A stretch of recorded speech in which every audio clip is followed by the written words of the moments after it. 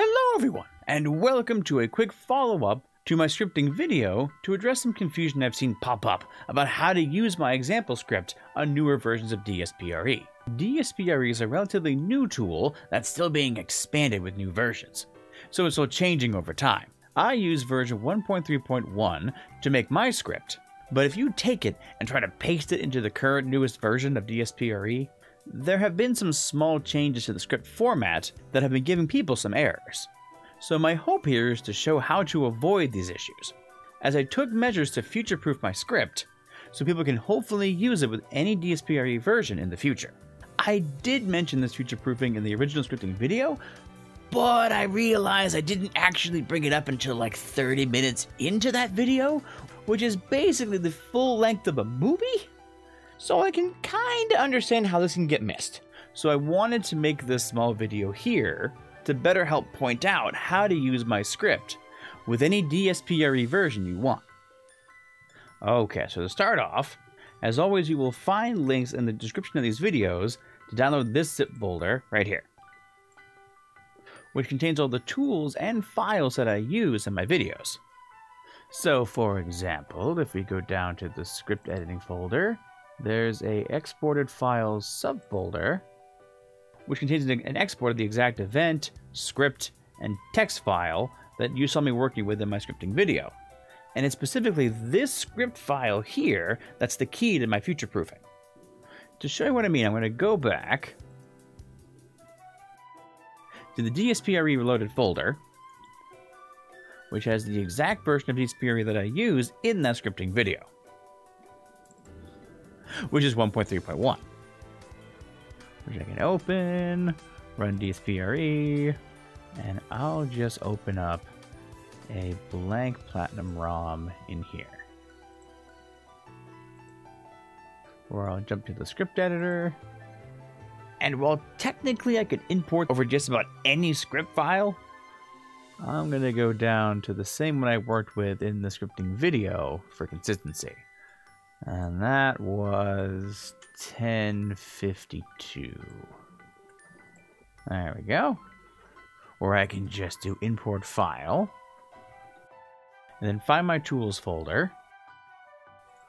Or again, I'll go down into script editing, exported files, and I can pick the script file here. And if I hit open, aha!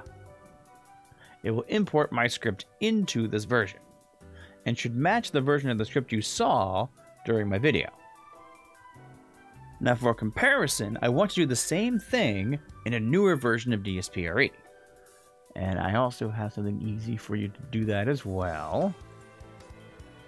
So if I go from the scripting episode folder here in my tools folder, back up a couple to where we're inside of DSPRE Reloaded, there's a shortcut I left you that if you click on it, it takes you right to the releases page of the GitHub site that hosts DSPRE, where you can see any version they made, but the newest one right now is 1.6. And I can just download the 7-zip file here, where I have my download set to come to my desktop, which is right here. Not sure why this one shows up. I'm going to get rid of that real quick. Get rid of those. Bring them back. There we go. My desktop shall be clean. And okay, I can right-click this, extract to, and that should appear right here. And now I can open up this version. That's the same executable. Where I'll put it over here.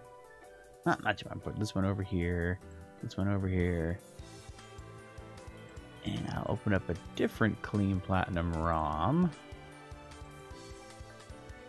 here. And yes. I can do the same thing. And again, come down to 1052.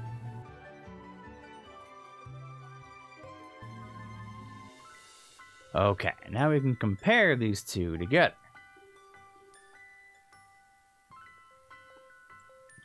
If I can get the right amount of screen here. There we go. Now I'm going to try to line these up all nice. And then import And again, find my tools folder, script editing, exported files, script file, there we go. Okay, so now I have the same script in the old version over here and the new version over here. And at first, it looks like there's actually a large number of differences. These numbers here are all different. These numbers are different, but actually, newer versions of DSPRE have added an option up here at the top that lets you display the numbers in decimal instead of hex. So if I just change this back to hex, which this one was forced into the hex display, then you'll see they're actually still the same. There's actually not that many differences in here. Like one of them is if you go to the Functions tab and come to the bottom on both versions here, you'll see a small change where this unnamed command got a prefix of CMD. And that's it. So if you were trying to use this format in this newer version of DSPRE, it won't accept it. But hopefully, as you saw, when I used the import method to bring in my actual script file, my commands were already updated to use the new formatting of DSPRE 1.6. And that's why I shared my copy of my script file in the folder you can download, so that you can take this file and import it into any future version of DSPRE, and they should do the same thing. And then you can see if there's any small format changes that don't match the formatting that you saw in my example video. And then just in case, you also have in here the event file and the text archive, which also those editors have an import button as well. This one here. And this one here. I've been told that these changes should never be too big, so updating to any new format should be pretty easy. It's just small things like adding this prefix that you need to be aware of. So like I said, you have the power to use any DSPRE version that you want, but if you are still brand new to scripting and are trying to learn from my video, I'd still recommend starting with DSPRE 1.3.1 for consistency. Then once you get scripts working, you can switch to new versions once you're more familiar with how all this works. Personally, I think trying to learn a new skill with a tool that doesn't quite match the video or tutorial that I'm following really complicates things. That's why I do my best to include the exact version that I use in my video in a folder you can easily obtain. Just my way of trying to keep things simple to learn, I guess. But anyway, if you want to see my script in a newer version of DSPRE, all you have to do is import it like I just showed. And I hope that clears up any confusion any of you have had while trying to follow along with my main scripting video. And if down the road you run into any issues importing my script into any newer version of DSPRE, you can let me know in a comment or by coming over to the Discord where we can talk about it. Because this should continue to work, but you never know.